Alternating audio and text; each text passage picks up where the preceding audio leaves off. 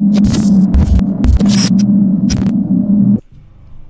Disney adaptation of Snow White and the Seven Dwarfs were released by Disney in 1937.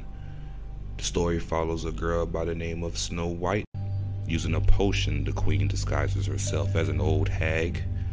The queen creates a poison apple that puts whoever is unlucky enough to eat it in a sleeping death. The original story named Snow White was published in 1812 by Brothers Grimm in their first edition of their collection, Grimm's Fairy Tales. In the Grimm's version of events, the queen tricks Snow White on 3 separate occasions. The first time with a corset, which is so tight she passes out.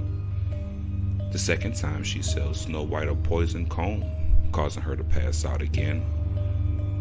The third time is with the signature apple from the Disney movies.